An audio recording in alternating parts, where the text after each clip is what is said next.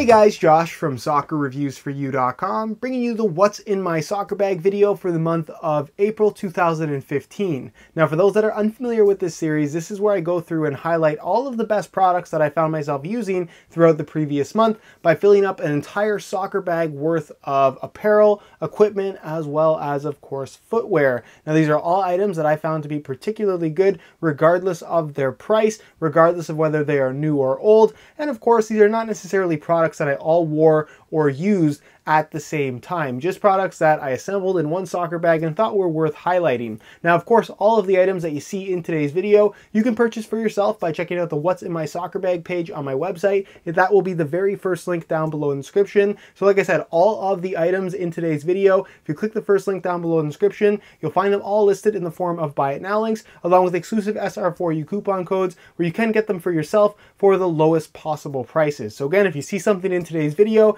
that you're interested in purchasing for yourself, first link down below in the description, go ahead and check it out. And with that being said, let's get into the What's in My Soccer Bag video for April 2015. Alright, so for the month of April, I found myself using the same duffel bag I've been using for the last couple of months. It is the Nike Brasilia 6 size large duffel bag. It has a retail price of $50 US. It's available in a couple of different colors. Not particularly cheap, but it's very well made. It has high quality zippers, and most importantly for me, it holds a ton of stuff. So whether I want to have a lot of apparel, a couple pairs of shoes and a soccer ball, or just a bunch of soccer balls and a couple pairs of shoes, I can have that with this single duffel bag. And it's really the only bag that I need to take to the field with me. So that's why I really like this one and why I continue to use it.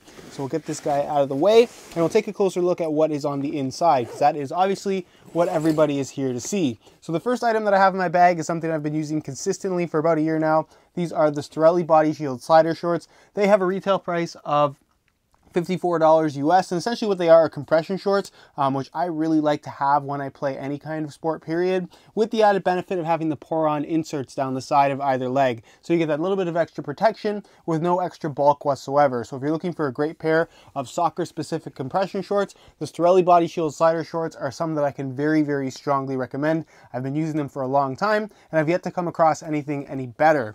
As far as regular shorts go, I have these guys right here. These are the Nike Squad knit shorts. They're available again in a couple different colorway variations. The ones that I have right here are black in color with a Volt yellow stripe down either side of the leg, as you guys can see.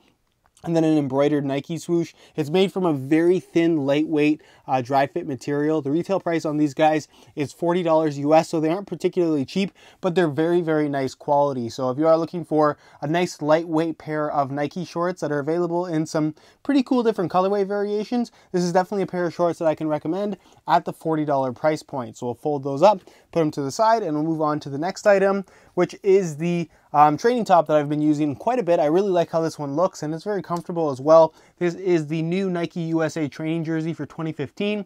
It has a retail price of $55 US. So again, not particularly cheap, but it is of course authentic licensed apparel. It's mostly white in color on both the front and back, as you guys can see. On the back, it's kind of more of an open mesh material, where the front is more of a solid dry fit material. You're going to find the red logos in the form of the USA crest, as well as the embroidered Nike swoosh right there on the front. You have blue stripes going down either sleeve, and then red stripes going down the sides of the shirt, which I think look really cool. Obviously the colors of the USA, and it's just a nice shirt overall. So for 55 bucks, definitely something you can't go wrong with. And with the more simple color scheme and design with that particular shirt, you can wear it for training. You can also wear it casually, which is really nice, because a lot of these training shirts, they're a little bit over the top. You might not necessarily want to wear them casually, but that one is more on the simple side, which is really, really nice.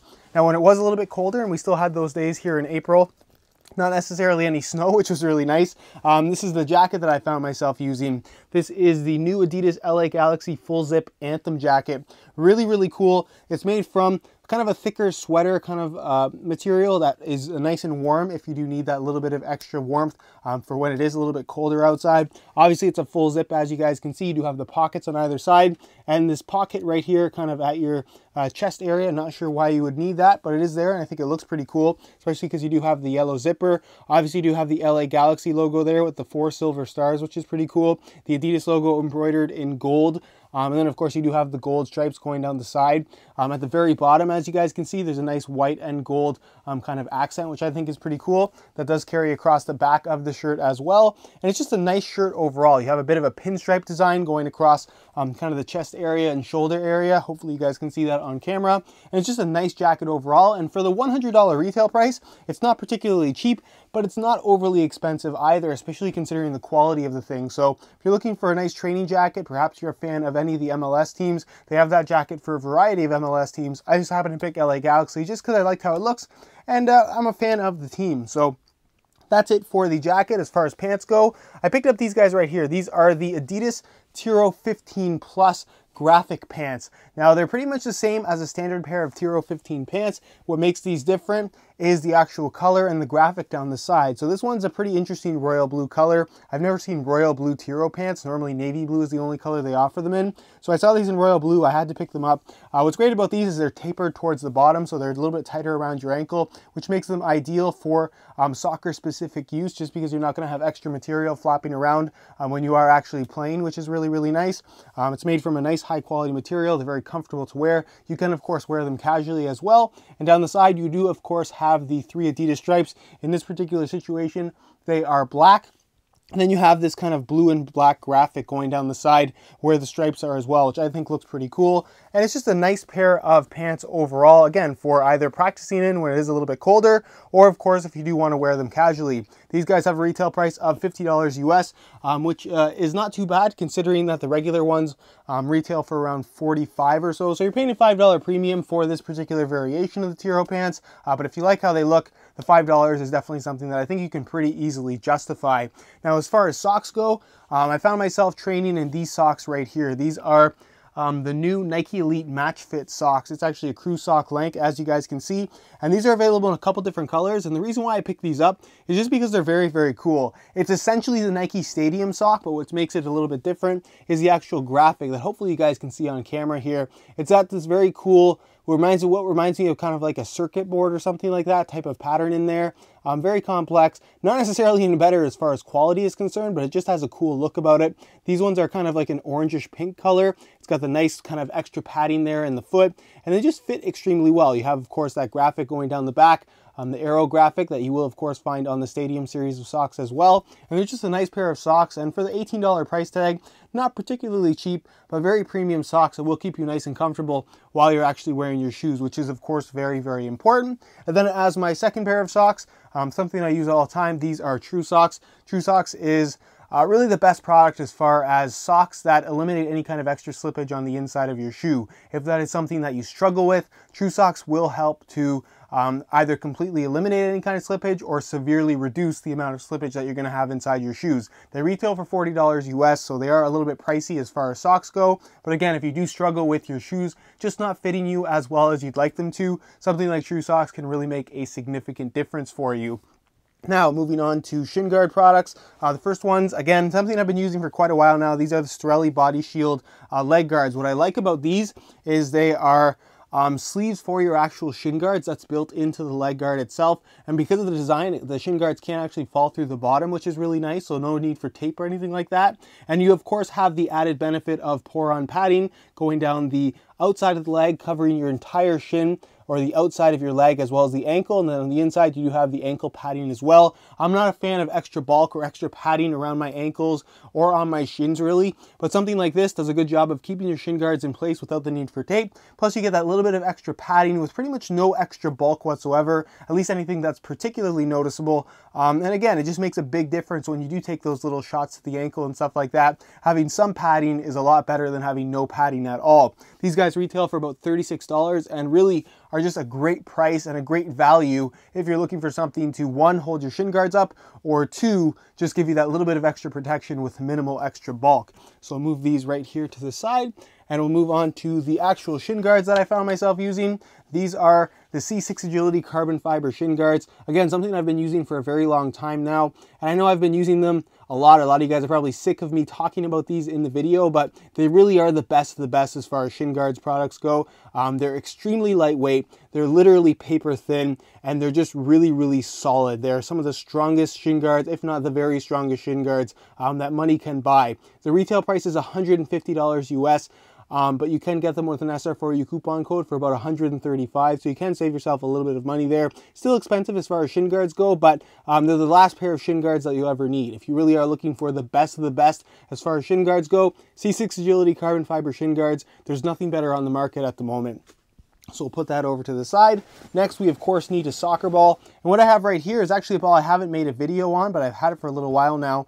This is the new Copa America ball, the Nike Ordum 2. So it's just an Ordum 2 with the Copa America graphics, and it's a really cool looking ball. Obviously, the Ordum 2 is a proven performer. They use it in a lot of major leagues around the world. And this particular variation has a white base to it. And then you have this very cool kind of, what I guess is kind of an Aztec-like graphic on there, almost like a digital Aztec graphic. I'm not sure how you would describe it, but it's a very cool looking ball in my opinion. Of course, it's FIFA approved, and given that it is the official match ball, it does have a retail price of $150 US. So it is pretty pricey, again, for a soccer ball, but if you're looking for the best of the best as far as performance is concerned, if you want exactly what the pros are using on TV, $150 is more or less the price to pay. So again, Nike Ordum 2 in the Copa America variation. That's the ball that I really enjoyed using this particular month. And then we're going to move on to shoes. So as far as trainers go, I really enjoy these this month. These are the Nike Free 3.0 Flyknit running shoes. This is the 2015 model, of course. They have a retail price of $140 US. And what's great about these is it's a great soccer-specific trainer in that they're very low profile. The drop from the heel to forefoot with the actual outsole itself is only 4 millimeters, so they're basically flat, similar to an actual pair of soccer shoes. And there's just minimal underfoot cushioning, and they're, of course, very, very flexible. So again, running in these is a lot more like running in an actual pair of soccer shoes than a more traditional running shoe would be. Plus, you get that Flyknit upper that obviously a lot of soccer shoes are featuring now, especially from Nike, of course. And it's just a comfortable pair of shoes. I think they look great. You can wear them casually, of course. And if you're just looking for a nice low-profile Flyknit runner, the Nike Free 3.0 2015 is definitely a shoe that I would strongly consider. So I'll put that over to the side. As far as indoors or turf models are concerned, I found myself really enjoying these this month. This is the new Nike Magista X Proximo in the street variation. And the reason why I like the street variation is because it actually does have a top layer of leather on top of the actual Flyknit base, which gives the shoe a very unique sensation in terms of playing in them. This is technically, or at least at the moment, the replacement for the Lunar Gato 2, which was previously my favorite indoor model from Nike. You do, of course, get that Lunar Lawn bottom, so you get a decent amount of underfoot cushioning while still maintaining a fairly low profile feel while you're actually wearing the shoes. You got that Flyknit Obra upper that gives the shoe a very comfortable, secure, and responsive feel when you pull the laces tight, and then you get the extra padding from the leather that gives the shoes a leather-like sensation, but at the same time they're more responsive than most leather shoes would be, or any leather shoe, because of that Flyknit base. It's a very unique sensation to wear these things. Plus, I think they look good in this kind of black and white reflective colorway. So Nike Magista X Proximo Street, great pair of indoors. They're also available in a turf variation as well.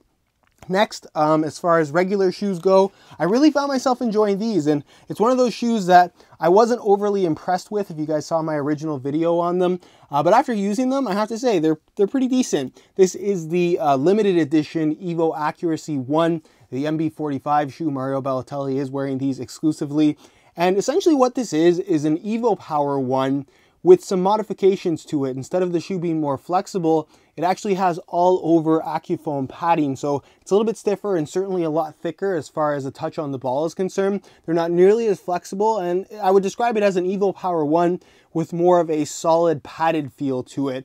It's something that I really liked. I'm generally a fan of leather shoes, but really found myself enjoying these. And if you like the Evo Power line and you were just curious about the Evo Accuracy, it's definitely a shoe that I can strongly recommend. It's different from the Evo Power 1 and Evo Power 1.2, but still similar in terms of the type of feel that it provides while you're actually wearing them. So Evo Accuracy, definitely a shoe that I really enjoyed this month. And then finally, the last pair of shoes, a shoe that has really impressed me this month is the new PrimeKnit 2.0. So this is basically Adidas's answer to Nike's Flyknit models. This is the new PrimeKnit 2.0, PrimeKnit being Adidas's variation of Flyknit. So it's a knitted soccer shoe, and then of course you do have that top layer of material that kind of acts as a protective kind of layer for the actual PrimeKnit itself. And it's just a really, really remarkable shoe, extremely responsive, very, very comfortable. They fit really, really well. Obviously, they implemented the F50 Adizero bottom on there.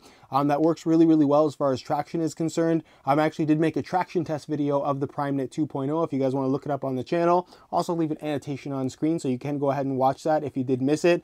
But overall, very, very impressive shoe. It's relatively lightweight, has a nice, tight, secure fit. It's extremely responsive. Traction is great. And the overall touch and feel that you get on the ball is also really, really impressive. Not too thick, not too thin. It kind of just feels just right. It's a really, really impressive first go at kind of PrimeKnit technology or knitted soccer shoe for Adidas. Obviously, we did have the PrimeKnit 1.0 before this, but this is way better in terms of quality and just as a final product. This is just one of those shoes that, to me, Adidas could release this right now as a 4th or 5th silo, and it would work totally fine. But really, really impressive shoe. $300 retail price because it is technically a limited edition release. Hasn't really sold out though, so you can still get your hands on them. And if you were at all skeptical of picking up a pair of PrimeKnit 2.0s, all I can tell you is go for it, especially if you just really want them. It's a limited edition release. It's going to be a little bit more unique than pretty much all of the other Adidas models that are currently available. And like I said, the performance and feel is top notch with this shoe. So again, if you were at all curious about the PrimeKnit 2.0, I would say to go for them because they really have impressed me quite a bit, and that doesn't happen all that often. Way well exceeded my expectations. So that is pretty much it for the What's in My Bag video for April 2015. Hopefully you enjoyed it. If you did, be sure to support this video with a like. Again, if you guys are interested in any of the items that you saw in today's video, be sure to check out the What's in My Soccer Bag page on my website. It'll be the very first link down below in the description of this video. On that page, you will find buy it now links, along with exclusive SR4U coupon codes for all of the items that you see here. So again, if you see something that you like, you want to purchase it for yourself, first link down below in the description, go ahead and check it out. Again, if you guys enjoy the What's in My Soccer Bag series, want to continue seeing this series happen on a monthly basis, be sure to support this video with a like. If you have any questions at all regarding any of the items in today's video, leave them down below in the comment section. I definitely will get an answer out to you. All my social media information is down below in the description as well. You can go ahead and check that out. And with that being said, hope you enjoyed today's video. And as always, thanks for watching.